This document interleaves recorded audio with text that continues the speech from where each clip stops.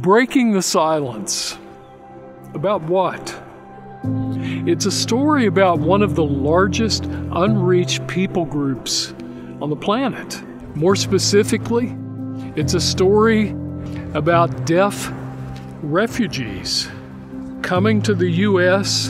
and seeking asylum. They come to Riverside because of our strong deaf community, thanks to the California School for the Deaf, which is about 3 miles from our university. And they're fleeing mostly from Latin American countries, where deaf people are severely oppressed, discriminated against, and even persecuted because they're deaf.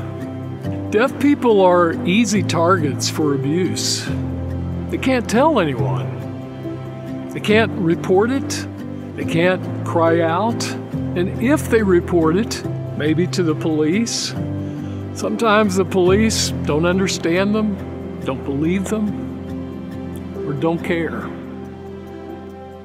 So what happens is deaf people and people with disabilities suffer the highest rates of all kinds of abuse: physical, mental and emotional, sexual.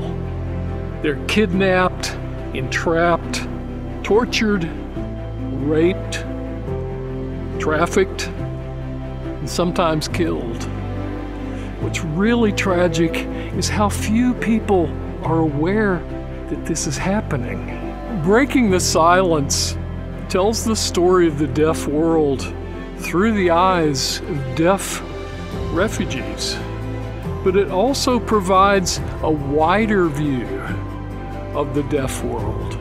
There are 35 million deaf people in the U.S., probably 100 million around the world, and yet less than 1% have the gospel in their own language. That's not okay. At California Baptist University's Center for Deaf Studies, we're committed to the Great Commission, which is to preach the gospel, the good news of Jesus Christ, to all the world, to all cultures and all languages, including the deaf. We believe that every human has infinite value and unique potential for positive change when given the opportunity. If you're interested in helping us to produce this film, and I hope you are, I'd like to suggest 3 things. First, pray for us. Only God can make this happen. Second, share this video with your friends and ask them to post it also. Third, you can donate directly to the Center for Deaf Studies at the link below.